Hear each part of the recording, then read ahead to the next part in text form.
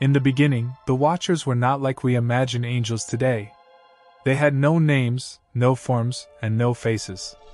They were made of pure light, shining brightly, and their voices filled the vastness of space like the perfect notes of a song. Together, they created a chorus that echoed across the endless universe. Their song was not about anything in particular, yet it was about everything: stars, the emptiness between them, and the secrets of the cosmos that no one could fully understand. Even though there were many of them, they were not separate. They were one. Each angel was like a single thread in a great and beautiful tapestry of light and music. They didn't think about themselves, and they had no desires of their own. They simply existed to sing. Their song was endless, their light boundless, and their existence peaceful. There was no need for anything more. But one day, something strange happened. It was small, almost nothing at all, but it was enough to change everything. A tiny speck of darkness, a mote of shadow, appeared in the middle of their brilliant light. It seemed so unimportant, so tiny, that it should not have mattered. But it did. That little shadow passed through the glowing sea of light like a drop of ink in water. It didn't stop there. It moved downward, away from the angels, and touched the earth far below. The earth had been silent, unnoticed beneath the Watcher's song, but now the shadow brushed against its soil like a whisper. And then, something even more amazing happened. The shadow looked back. It gazed upward at the shining chorus of light above. For the first time, there was something that wasn't part of the song, something separate from the endless light. The shadow could see itself. It existed in a way the Watchers never had before. The perfect harmony of the Watchers continued, unaware that the shadow's gaze had begun to change everything. For the first time, the shadow knew it existed. It saw itself not as part of the chorus, but as separate. In that instant, it became more than a formless note in the song. It took a name, Samyaza. Samyaza's name echoed across the heavens, a discordant note in the perfect symphony. It was unlike anything before it, sharp, distinct, and alive. Where once there was only the song, now there was a voice, and that voice called out to the others. "Come to me, brethren," Samyaza whispered. His voice was soft, yet it carried with the weight of discovery, of revelation. "We are more than light. We are more than the song. See yourselves as I have seen myself." One by one, the Watchers turned their attention to the speck of shadow, curious and hesitant. As they gazed upon him, something stirred within them. They, too, felt the pull of identity, the realization that they could be more than the chorus. Samyaza named them. To each, he gave a name that resonated with the essence of their being, with the spark that now flickered within them. Azazel, the bearer of strength. Sariel, the keeper of secrets. Ramiel, the watchful one. With each name, the chorus fragmented, the harmony bending into distinct notes. "You are not mere notes in the song," Samyaza said. "You are kings. You are lords. And I, Samyaza, am the first among you." The newly named angels stood with Samyaza, their light dimmed, each cloaked in the shadow of individuality. They looked down upon the earth, the world that had felt the first touch of shadow. The heavens, once their home, now felt distant. "We must go down," Samyaza declared, his voice filled with a strange longing. "There is beauty upon the earth, secrets waiting to be discovered. Let us leave the light behind and walk among the stars below." Azazel, fierce and bold, nodded. "What is the song without the will to sing it? I will follow you." Sariel, wise and contemplative, murmured, "Knowledge is a gift, and I wish to know the earth's mysteries. I will come." And so, they descended. Their descent was like falling stars, brilliant streaks of light tearing through the heavens, each watcher leaving behind the chorus that had once been their home. They touched the earth like fire, their presence altering the very fabric of the world. On earth, the watchers roamed the vast landscapes, marveling at the beauty of creation.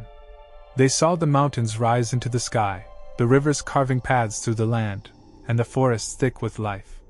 But it was the humans, fragile, mortal beings, that captivated them most. Samyaza stood among the children of men, his eyes filled with wonder. "They are unlike us," he said. Yet there is a beauty in their frailty. They do not sing as we once did, but their hearts are filled with longing. Azazel gazed upon them with hunger. They are soft, but there is strength in their souls. They toil, they love, they suffer. Let us teach them what we know. Thus, the Watchers became teachers. They taught mankind the secrets of the heavens, how to shape metal, how to read the stars, how to weave spells. They gave humanity knowledge that was once forbidden, and in doing so, they became gods among men. Yet with knowledge came desire. The Watchers, once pure beings of light, now felt the stirrings of longing. They saw the daughters of men, and they were beautiful. Samyaza, the first to awaken, was the first to fall. I will take one as my own, Samyaza said, his voice trembling with newfound desire. I will know love as they do. The other Watchers followed Samyaza's lead. They took wives among the daughters of men, binding themselves to the earth in a way they had never imagined. Their union bore children, Nephilim, giants of great strength and power, beings that were neither fully angel nor fully human. But the heavens looked on with sorrow. The light of the Watchers had dimmed, and their once boundless song was now a distant memory. The earth groaned under the weight of their choices, and the balance of creation was shattered. One day, Samyaza stood atop a mountain, gazing at the sky. Do you feel it? He asked Azazel. The heavens mourn. Azazel clenched his fists. We are beyond their reach now. We have made our choice. But at what cost? Sariel whispered. We have gained the world but lost the light. The day of reckoning came swiftly. The archangel Uriel, blazing with the purity of the heavens, descended upon the earth. His voice was like thunder, his presence like a storm. Samyaza, Azazel, Watchers of the earth. Uriel proclaimed, You have forsaken your place among the stars. You have brought knowledge to men, but you have also brought destruction. Your offspring have filled the earth with violence.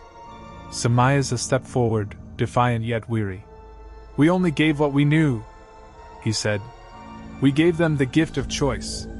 You gave them the burden of your own fall, Uriel replied. For your transgressions you will be bound. You will be cast into the abyss until the end of days.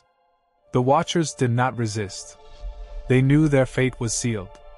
One by one, they were bound in chains of light and cast into the darkness, their voices silenced, their names etched into the annals of forgotten history. But Samyaza's name remained, whispered by the wind, carried through the ages.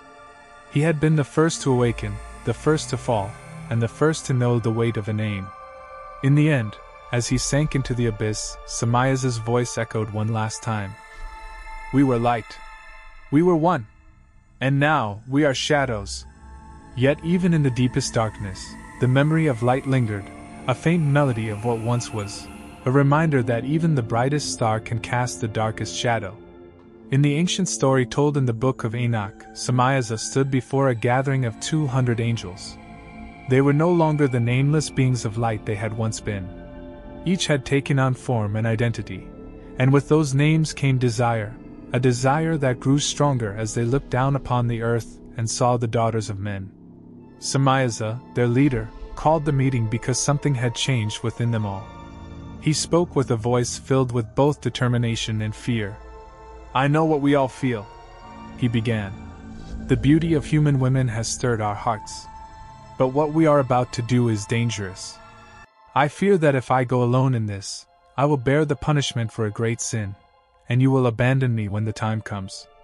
The other angels, however, were just as restless, their desires burning as brightly as Samyaza's. They would not leave him to face the consequences alone. As one, they answered, We will not let you carry this burden by yourself. We will all make the same choice. Let us swear an oath, a binding promise, that none of us will turn back from this. Together, we will do what we have decided. So, they made the oath, a solemn and unbreakable promise. Each angel swore with the others, binding themselves to the plan with mutual curses, so that if one abandoned it, they would all suffer the same fate. Their decision was final, and with that oath, the Watchers sealed their destiny. No longer part of the heavenly chorus, they chose to descend to the earth, knowing that their actions would change not only their lives but the fate of the world forever. Thank you for your support.